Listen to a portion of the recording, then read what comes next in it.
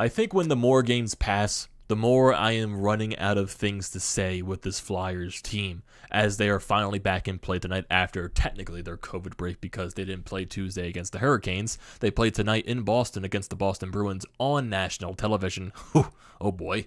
And yeah, wasn't really a fan of the way they played. I can only draw a few positives from this game. Like, yeah, they got everyone back in the lineup tonight. Basically, it's been their healthiest lineup in a little bit ever since they went on their little COVID run. They got Giroux back, they got Provorov back, they got Konechny, Sanheim back. So basically, everyone that was mostly on COVID is back, besides Ristolainen, who just went on it. But still, I really was not a fan of the way they played, and it can only really draw a few positives from this game. But before we get into all of that, what is going on, everyone? Welcome back to TTP Sports. And before we get into this Flyers loss over the Boston Bruins, the most important thing you can do is hit that subscribe button. I will greatly appreciate that. So if you're a new viewer looking for all the latest Philadelphia sports news, recaps, and events, this is the place to be. Hit that subscribe button. It's a great or a miserable time, depending on the outcome. And if you are a current subscriber of the channel, I'm grateful for you being here that long and looking to continue that down the road. Also, now, if you're looking to go to any sporting event, concert, anything like that, use the code TTPSPORTS now for $20 off your first purchase with SeatGeek. So that could be hockey, NFL. The playoffs are coming up this weekend, so definitely utilize that. Basketball, baseball, hopefully when that comes back, concerts, anything you can think of, definitely utilize SeatGeek, the code TTP Sports for $20 off your first purchase. Definitely, that's like what, free soda and a free food at a sporting event? Yeah, definitely take that offer up there. So, getting into the business tonight, the Flyers lose 3-2 to the Boston Bruins in TD Garden on ESPN, nationally televised game. And boy, they couldn't have started off any worse, going down 2-0 with David Pastrnak, out of all people, of course, again against the Flyers. Like, go figure. He gets his hat trick tonight. And that's his third hat trick in the past 2 seasons against this Flyers team. He scored 2 of them last year and this one tonight. And for Boston, I think their last game, they played yesterday too against Montreal, and Brad Marchand had a hat trick. So 2 hat tricks in 2 nights in a row for Boston there. And for the Flyers standpoint, that's their third hat trick allowed in the past 4 games. Tonight, David Pastrnak against San Jose on Saturday, Tomas Hertl, and the game on Tuesday in Anaheim, Troy Terry. So yeah, the Flyers have been playing like shit. Go figure. This goddamn team, man. Like I said, I am running out of so many things to say. Like, yes, they did get better as the game went along. Of course they did. Like, they controlled some more of the pace, but still, I felt like Boston was the better team throughout the entire thing. And of course, Tuukka Rask returned tonight, so there you go there with his record against the Flyers. But, you know, the Flyers coming out of this game, you know, you couldn't get any more not ready. Like, it's the typical Flyers, you know, coming out soft, like not even coming out to play at all. I think Boston had, like, the first 7-10 shots of this game. The Flyers didn't get their first shot until halfway through the first period. And basically all of their shots in that first period were just easy enough for Tuukka Rask to get into this game. They really weren't anything dangerous at all in that first period. Both goals for Boston come early. David Pastrnak, Flyers lose a board battle in their own zone. You got David Pastrnak in the middle in the slot, sniping one pass. Carter Hart goes up 1-0 early for Boston. And then the Flyers eventually take a penalty. I believe this was a Cam Atkinson high sticking penalty. This was a Nick Seeler penalty from behind the net. So Boston goes on to the power play. And man, this camera angle by ESPN, like, it gives you the idea, yeah, you're looking from the press box view, but watching it on TV, it's just like, what am I watching? This is a terrible camera angle. But Boston goes on the power play. Beautiful pass from Marchand over to David Pastrnak, and it's a goal. Just beautiful pass by Marchand, puts it into the empty net. Carter Hart basically had no chance on this shot. Becomes a 2-0 Boston lead, and Boston dominated the entire first period. Basically, after those first 2 goals allowed by Carter Hart, yeah, the first one you can definitely say he would probably want back. The second goal he had way no chance on whatsoever. So I would say Carter Hart was basically one of the probably the best Flyer on the ice tonight. He was probably the main reason why they were in this game to begin with. Yes, he would definitely want that first goal back, but I thought he settled in very well after those first 2 goals were allowed. And it sucks to say because, like, you just feel bad for Carter Hart because he has to play behind this terrible team that's in front of him that's allowing all these dangerous chances for Boston. But thank God Hart was there, and they were in this game because of Carter Hart. That's basically the entire summary of this goddamn thing. It just is. It's bad. And Carter Hart settled down. You go into the intermission, down 2-0, go into the second period. And the Flyers definitely got some more jump in their game. And this is where one of the other positives that come from it, in my honest opinion. And that's Joel Farabee. Joel Farabee was buzzing the entire second period. He gets a breakaway, wasn't able to beat Rax there. And then he gets that, 2-on-1 chance. But the Flyers do go on the power play first because Boston, later half in this game was getting, into the penalty trouble. And this game was very chippy as well. A lot of roughings going on here, a lot of scrums. Zach McEwen getting into a fight in the second period was basically trying to spark the team up. I guess I hate when they have to rely on that because that basically just describes how bad of a team you are when you really have to rely on a fight to spark you up. And that's nothing wrong against Zach McEwen. He is doing the right thing in that position in his role. But as an entire team, it should really tell you how many times you need to get sparked because of a fight. That just shows probably how not good you are. But the Flyers eventually do go on the power play a little before halfway through this period. The first unit didn't really look that good. The second unit comes out. You got Ivan Provorov on the left side. I got a pass from Keith Yandel. He fires one on net, deflected in by Cam Atkinson. Becomes a 2-1 Boston lead there. And then the Flyers, I think this is when Farabee, he eventually gets his breakaway. He gets robbed by Rask. And then eventually Farabee gets another chance 2-on-1 with Cam Atkinson later on in this period. Towards the end, there's stages of it. And then you get this weird play. I have no idea how the hell this play even turned out because Farabee tried to pass it over to Atkinson. The pass hit his skate, and then the pass somehow landed back onto the stick of Joel Farabee, and he manages to put it into the empty net past Rask to tie the game up. I have no idea why, but hell, Joel Farabee definitely deserved that goal from the way he was playing in that second period. And basically, the positives in this game, in my honest opinion, Carter Hart and Joel Farabee.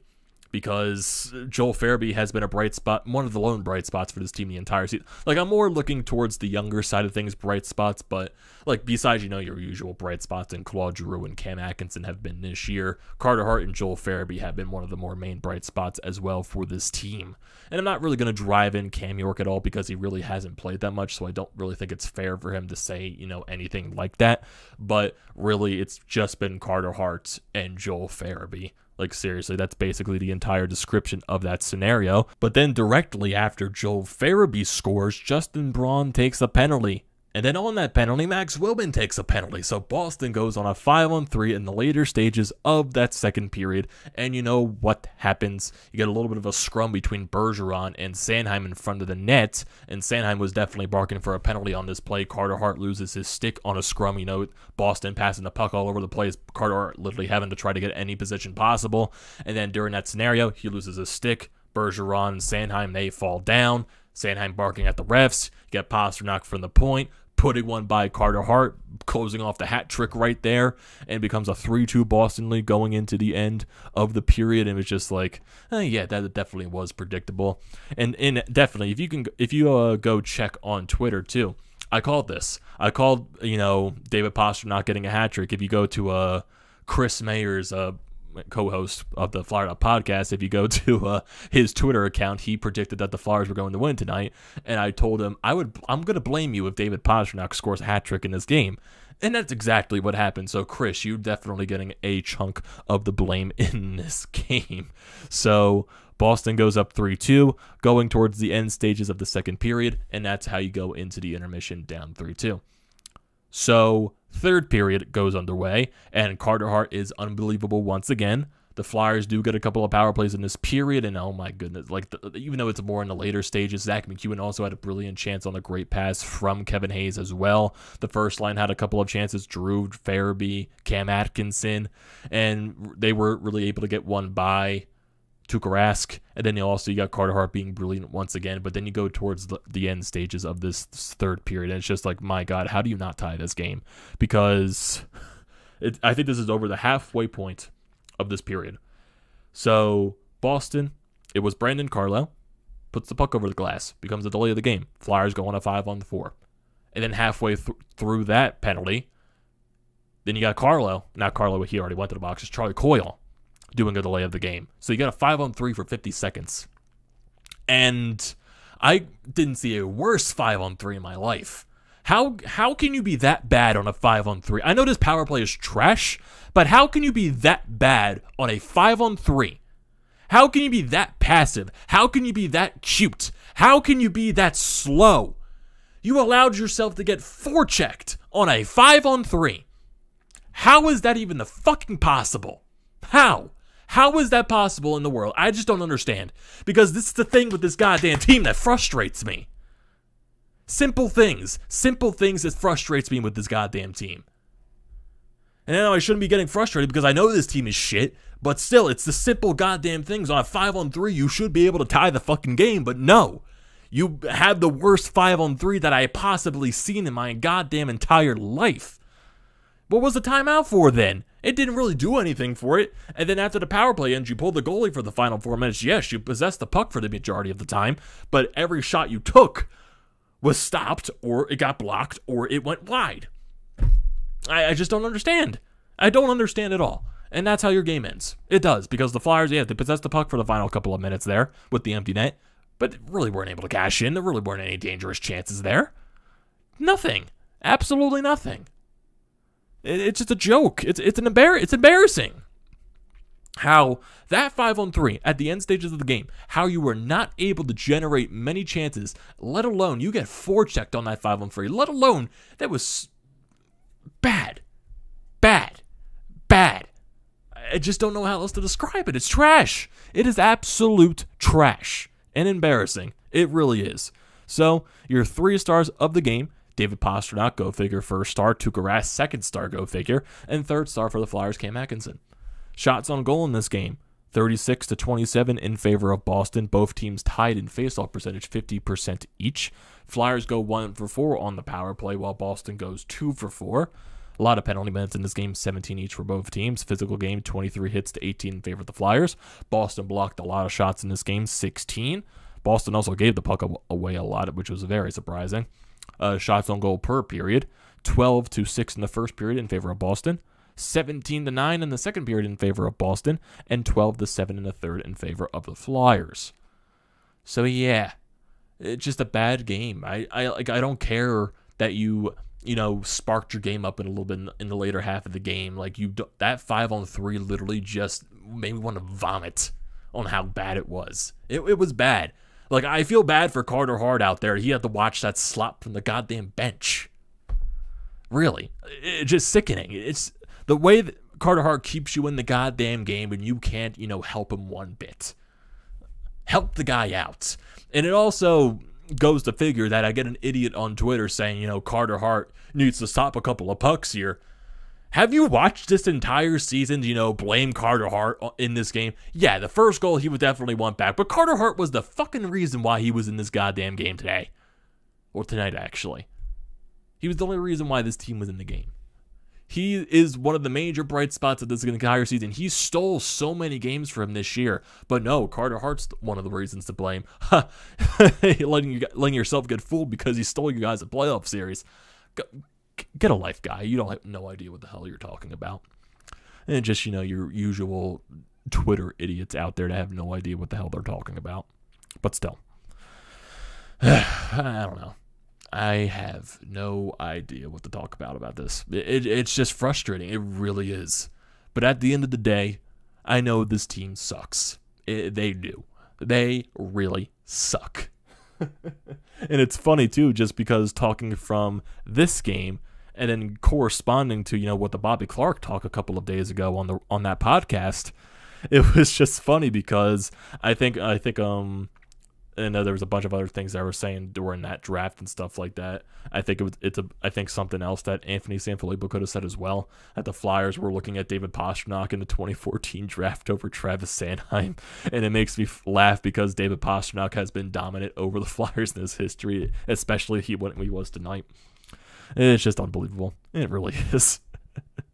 And also going back to that video as well, I think when Bobby Clark said about the Kel McCarr thing, I think there was more rumors about that the Flyer scouts actually wanted Miro Heiskanen over Nolan Patrick. And it's still, like, I understand you could talk about it hearsay and all that crap, but it still just shows to go you that the discrepancy that was between the front office during that time when Hextall was here, and really just how nothing was, discussed between anyone. Like, maybe Bobby Clark was confused and he meant Miro Heiskanen. Maybe he did mean Makar. Maybe the scouts were, between Heiskanen and Makar, and they really didn't want Nolan Patrick. But at the end of the day, it is what it is at this point, because you can't really go back and change history, even though Cale Makar is a goddamn beast. And Miro Heiskanen is also a good player in himself for Dallas. But I'm not going to continue further on there, because that would just get me more frustrated. It really will. So, after this game against the Boston Bruins, it doesn't get any easier from here. It just does not. You get the New York Rangers on Saturday at home at 7 p.m. Then you get a home-and-home against the New York Islanders. Yes, the Islanders have not been good this season, so maybe there's a little bit of an even competition there, but you never know with the goddamn Philadelphia Flyers. And then you get Columbus next week at home. Jake Voracek's first game back in Philadelphia. Get Buffalo on the 22nd on the road. A little bit of a back-to-back. Home against the Dallas Stars on the 24th. You get the Islanders on the road once again on the 25th. And then you wrap up the month of January with a home game against the Los Angeles Kings on the 29th on a Saturday at 1 p.m. So, looking at the standings, because why not? Flyers record right now, they are 13, 16, and 7. And looking at just the the division itself at this point, the Philadelphia Flyers in the Metropolitan Division. They are currently in 6th place in the Metropolitan Division, tied with the New Jersey Devils. Both teams have 33 points. So the Flyers are really just neck and neck, with, the bottom 3 teams in this division. Honestly, the Devils, you could say, are a better team than the Flyers at this point. Boy. And honestly, I just want to look at where the Flyers place in the entire league, too. I want to see how many places. So the Flyers, they rank 24th in the league right now. 24th, 33 points. And the teams that are behind them, the New Jersey Devils, they're tied with 33 points. The Chicago Blackhawks with 31. New York Islanders, they have 28 points. The Buffalo Sabres, they have 26 points. Seattle Kraken, they got 24. Ottawa Senators, they got 20 points. Arizona Coyotes got 19. And the Montreal Canadiens with 18 points. So the Flyers are definitely not as bad as, the Ottawas, the Arizonas, and the Montreals, but they're not a good team. They are not. And looking at their goal differential, too, you can probably put them with the bottom 6 teams on this list as well, because the Flyers have the worst goal differential in the Metropolitan Division. And I want to look in the Eastern Conference as well to see if they have who has worse goal differential than the Flyers. So in the Eastern Conference, the Flyers have the 3rd worst goal differential, with the Buffalo Sabres in 2nd and the Montreal Canadiens having the worst goal differential in the league at minus 54. The Flyers have a minus 30 goal differential. Yeah, not good. Not good at all. But I can only frustrate myself so much with this team, but I think after every single game, it's going to be nothing but frustration, because I don't see it getting any better from here because of the matchups they're playing up against, and the Flyers are just not that good of a team in general. So it's going to be a really frustrating point until the end of the season. So I think that's going to do it for this recap, everyone. What are your thoughts on this game? What are your thoughts on Carter Hart? Your overall frustration? I want to hear all those thoughts and opinions down in the comment section below. Don't forget to leave those there. Don't forget to drop a like on this video. Don't forget to check out the Painted Lines, which I'm a part of. Their links are down in the description below. Also, don't forget to check out the links to BrodesMedia, the Flyer.pod merch website, and also Flyers Nitty Gritty. All that good stuff is down in the description below. Don't forget to check those out. Like I said at the beginning of the video, the most important thing you can do is hit that sub button, and also use the code TTPSPORTS for $20 off your first purchase at SeatGeek. And I will see you next time.